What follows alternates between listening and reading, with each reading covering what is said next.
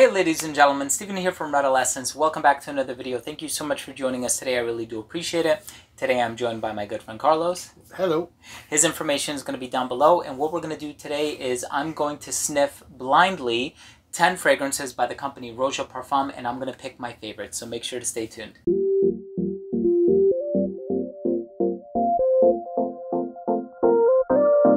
Now, before I begin the video, I just want to mention that if you are a fan of fragrance-related content, whether it be lists, just like this video, kind of, fragrance reviews, giveaways, unboxings, interviews, all that good stuff, please do consider supporting this channel by subscribing to it. Also, while you're at it, make sure to subscribe to Carlos's channel.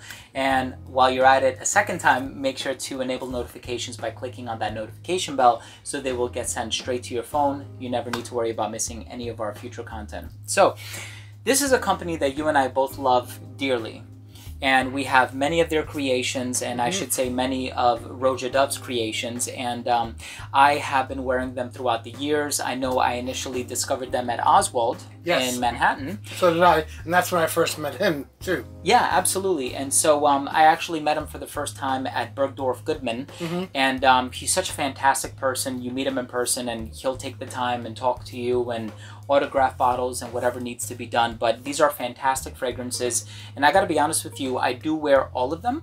I think they all have their time and place, and so there are some that I love wearing exclusively in the colder weather, some in the hotter weather. But what we're gonna do here is you're gonna spray 2 at a time, right? What? I didn't know this. He didn't tell me. I thought we were just gonna go through a bunch of roses together, but it's okay. Why don't you do that? And I know it's a little weird because I own them, and so I'll know what they are. We'll do the game. That's fun. It's always fun to have fun and do games. So cool. Let's do it. All so right. I'll go ahead and turn away so you can spray whatever it is you want to spray. What's that mirror thing in your lenses? There's no mirror, I assure you. This is the first one. That's the first one. And I'm sure Mr. Redolessence will put annotations down below. That's one. The second one is this one right here. Here is number 2. Thank you. Are they, did you put them both away? I did. Okay. Oh my goodness. The air is thick right now. So the first one that you gave me, so good, right? It's so good. They're both Chypras. You have that warmth in the base. There's that resinous sort of quality about both of them that is so delightful, and they're so deep and warm and rich. And okay, I have really good reason to believe that the second one you sprayed is Diaghilev. Is it? Okay, yeah. Okay. So that's the one you like better? It is the one that I like better. I gotta be honest with you. There's just something about that animalic warmth about it. And you have that really natural and organic smelling oak moss that's in there.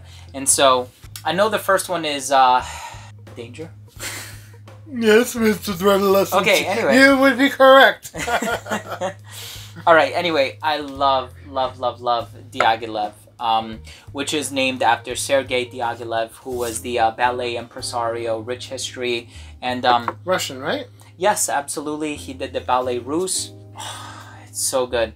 Yeah, this is definitely going to be my choice between the two. But that Danger ain't no slacker whatsoever either. No, not at all. I absolutely love it. Both of them are fantastic, and I would wear both of them in the same occasions as well. All right, so the next 2 are going to be... it's going to be easy. It's a good sounding sprayer. Yes. You can hear it actually, right? That's number 1. Okay. This is, I didn't show them the second one. Oh, my bad. Alrighty then. This would be duh. So. That's too easy. Well, I just know the first one is Elixir, right? Yeah. Just gorgeous floral peach apricot thing going on in there. Extremely feminine. Yeah, it has that honeyed warmth about it. My wife has worn this on a number of occasions, and she kind of forgot about it for a few months. And I had it here because I wanted to, I was thinking of displaying it somewhere on the shelf. And I said, okay, let me bring it over from Studio A. And she asked me if she could wear it a week ago, because I was wearing this one. I was wearing Diaghilev. And I said, you know what, wear this one, it'll match. And so she ended up wearing Elixir, and it was just incredible. Absolutely amazing. This one, man, this one is nice too. You know what, for me, just because I'm a guy, I'm going to go with B. Alright, so okay. Elixir, I love it, and I would prefer to smell it on my wife, although I see myself wearing it sometimes as well, but I'm going to go with B today. Do we know what it is for extra fun points? I smelled a lot today, but I would guess yes, we it's did. Scandal?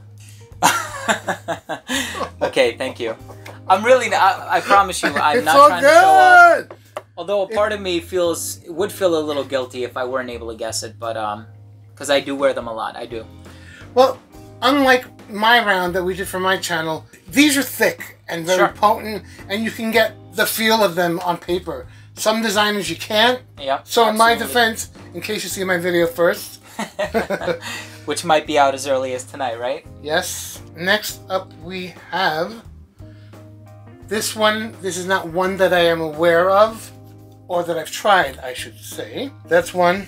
And the next one is going to be this guy right here. There you are. Those sprayers, man. It's like we put a lavalier mic near the sprayers, right? Dude, are you doing some funny stuff? Not at all. I promise. How dare you? I'm insulted. I know one of them is Oligarch. Okay. And Oligarch is one that I have been wearing quite a bit now because I think summertime is the best time to wear it. It's just this really sort of nice, clean, citrusy, vetiver, woodsy kind of a scent.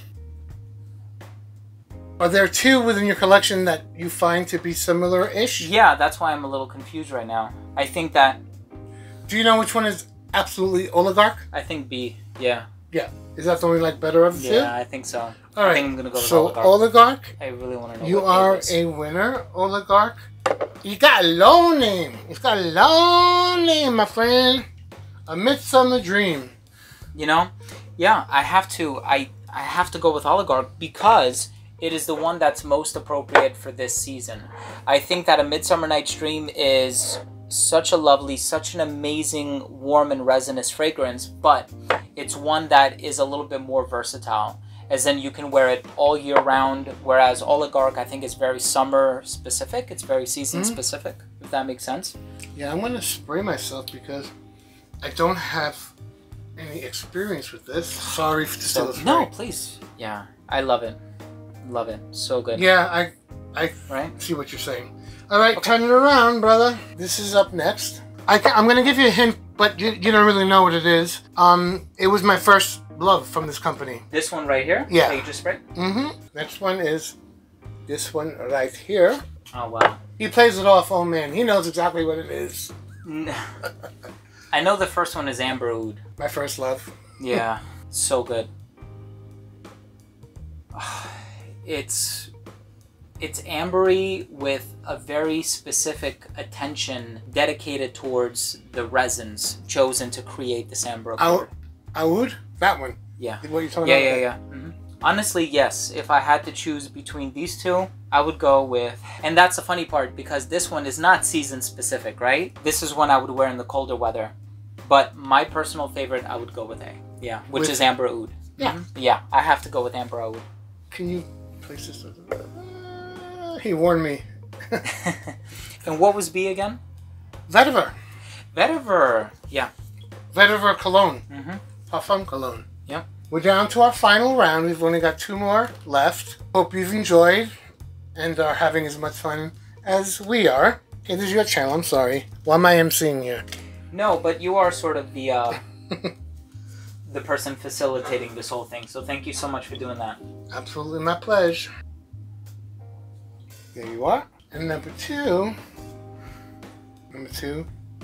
Thank you. You're welcome. Come on, dude. What? Really? What do you want in my life? What do you want? You're gonna make these two go up against each other? Yeah. Well, that's not right. That's not right. Fresh. That's not right. Summer. Yeah. So. Oh, you're torn that you have to pick one over the other. I'm sorry. You know what it is? I've spent so much time with Elysium. Hmm. You know, since 2017, right? 1 or 2. And I have. 1 or 2 is Elysium. The first one is Elysium, yeah.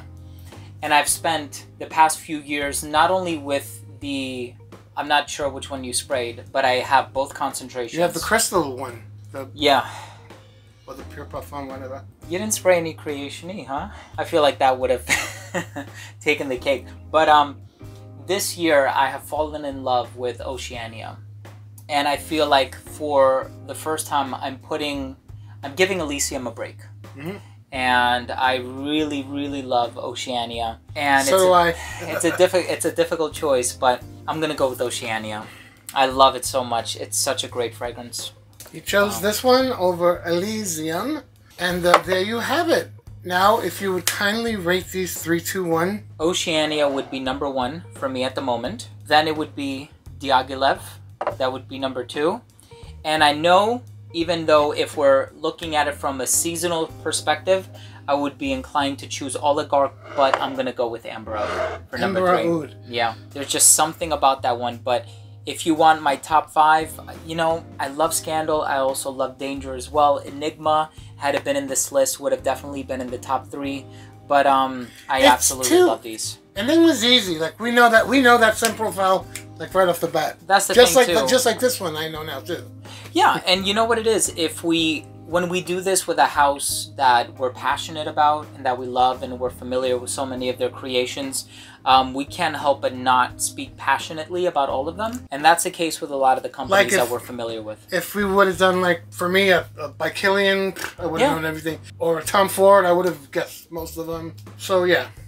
That's how it is. But thank you so much for agreeing to do this. That was actually quite fun. Mm-hmm. The 2 that stumped me were A Midsummer Night's Dream and Vetiver, right? No, Oligarch against Midsummer Night's Dream. Yeah, that one stumped me, and then I wasn't sure what Vetiver was, but maybe that's because it smelled a little bit lighter in comparison to the Amber Oud. Or maybe you just smelled some fine fragrances that are very potent. And you got a little nose tired. Happens to the best of us, bro. That's it. I think I'm inclined to say the latter. But thank you again, and thank you so much to everybody at home for tuning into this video. I hope you found it fun. I hope you found it interesting. If you did, I would love it if you could support this channel and what I do by subscribing to it. And once again, Carlos's information is going to be down below as well, so definitely make sure to subscribe to his channel for future uploads, which includes fragrance reviews, top lists, giveaways, and a lot more. Thanks again. I love you all, and we'll see you next time. Take care. Bye.